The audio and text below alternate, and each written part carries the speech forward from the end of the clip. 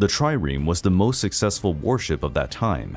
It was used extensively by the Greeks, Egyptians, and later the Romans.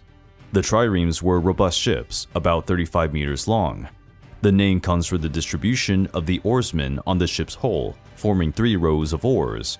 During battles, the triremes tried to stand side by side with the enemy ships, allowing the crew members to shoot arrows and spears at the opponents. Another very effective tactic was to use the battering ram of the bow of the ship, striking forward into the enemy's side. The goal was to damage the hull or tear it apart. The triremes were one of the foundations of ancient Greek history. They were used in historical confrontations, such as the Battle of Salamis, where the Greeks fought a large fleet of Persian ships led by King Xerxes.